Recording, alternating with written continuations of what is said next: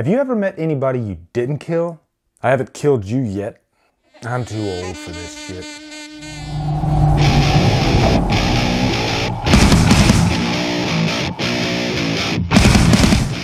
Lethal Weapon stars Mel Gibson, Danny Glover, and is directed by Richard Donner. Guys, about a month ago I did a top 20 on my favorite action movies, and Lethal Weapon was sitting pretty high up there. Lethal Weapon is one of my favorite action movies of the 80s. And a lot of people love this movie, and it even spawned 3 sequels. It is just a very fun action series. And I think it finds that perfect balance of action and comedy and drama. So let's get into this review. So in Lethal Weapon, Murtaugh, played by Danny Glover, he gets hooked up with a new partner, Martin Riggs, played by Mel Gibson. And really, at first, Martin Riggs is like the worst nightmare for Murtaugh. Murtaugh is getting close to retirement, and he doesn't want any complications in his life.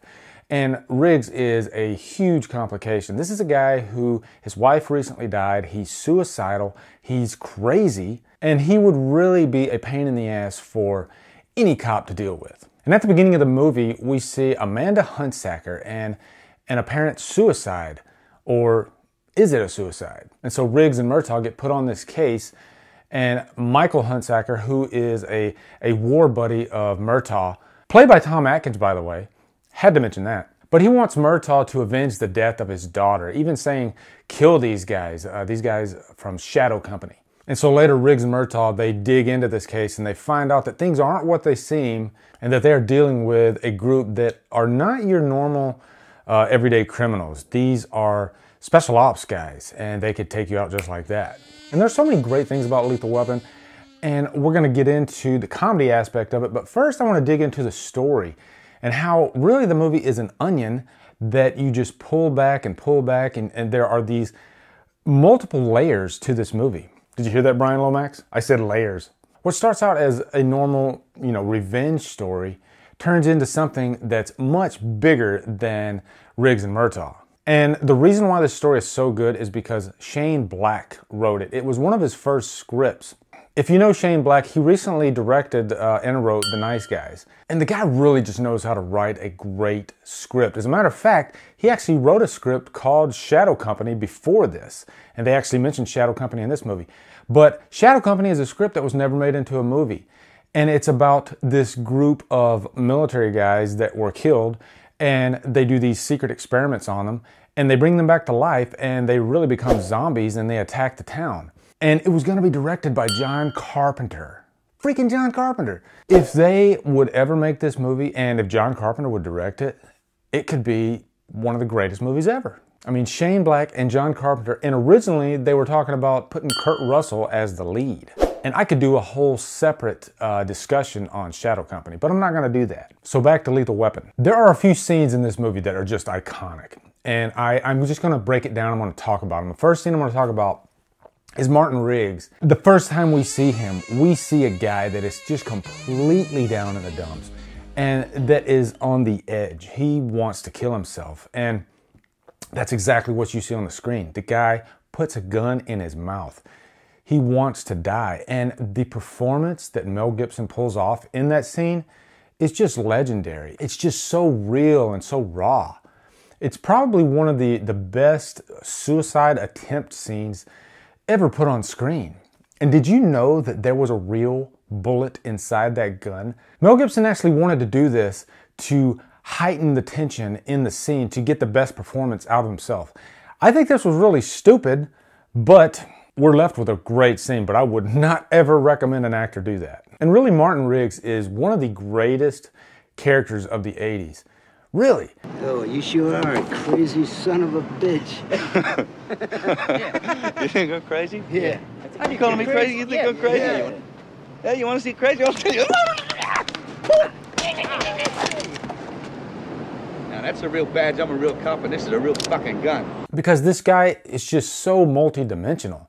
He's crazy, he's psychotic, he's suicidal, but he's also an amazing friend. He's very loyal to Murtaugh. He loves Murtaugh to death, and really Murtaugh saves Riggs, brings him back to life. Another scene that I really love with Riggs is when he goes on top of the building to try to talk the guy down that wants to commit suicide.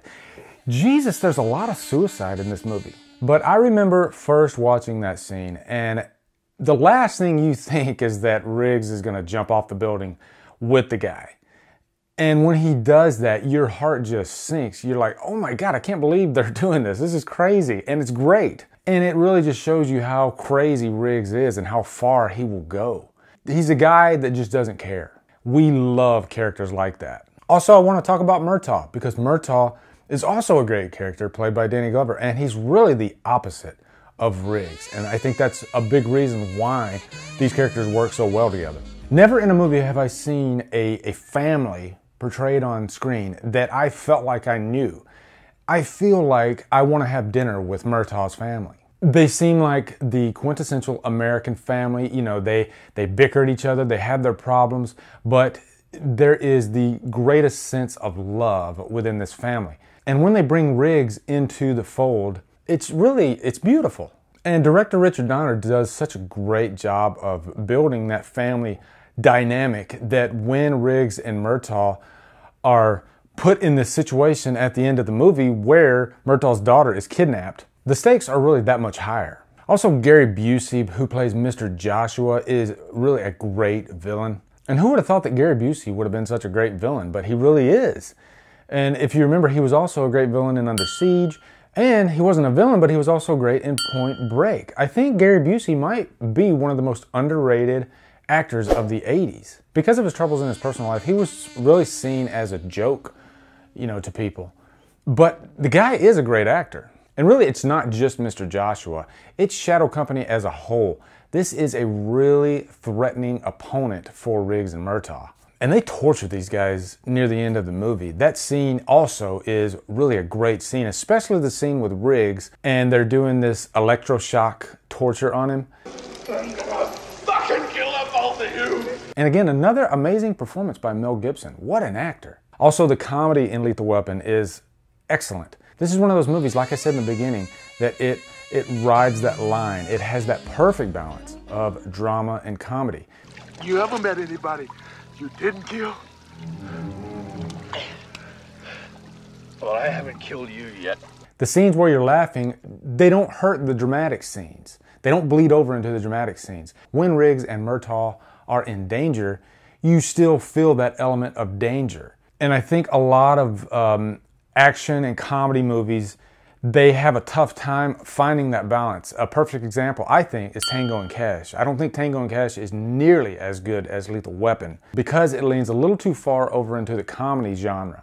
Lethal Weapon does it perfectly. The last act of this movie, you completely forget that it's a comedy. It is extremely serious, it is extremely tension-filled. And I think a big part of that is because originally the script by Shane Black was much, much darker than the end result. He really didn't have that much comedy in the original script. So the dark stuff, they kept it in the script and they just added comedy. And I think it worked very well. Also, a Lethal Weapon review would not be complete without talking about the saxophone. You know what? Your beard's getting gray.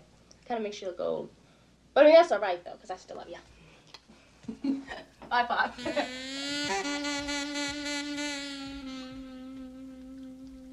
The saxophone music it's iconic, and when you hear it, you immediately think of Lethal Weapon, and it's great. But I've always been curious, what if they didn't go with the saxophone? What if they went with a more traditional score? Would I have liked it better? Because if I had to pick apart the movie, sometimes I think the saxophone gets in the way. It works really well in the comedic scenes, but they also use it in some of the darker scenes, and to me, it doesn't feel right.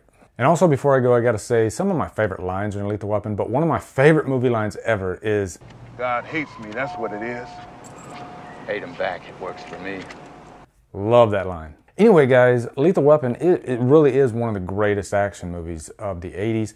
I'm gonna give it a high purchase worthy. I can't quite put it as Trapped on an Island. It's damn close, but it has aged just a bit, but it's still a movie that I can really enjoy. It's still one of the best action movies, for sure. So anyway, guys, thank you so much for watching, and make sure you check out my top 20 action movies video.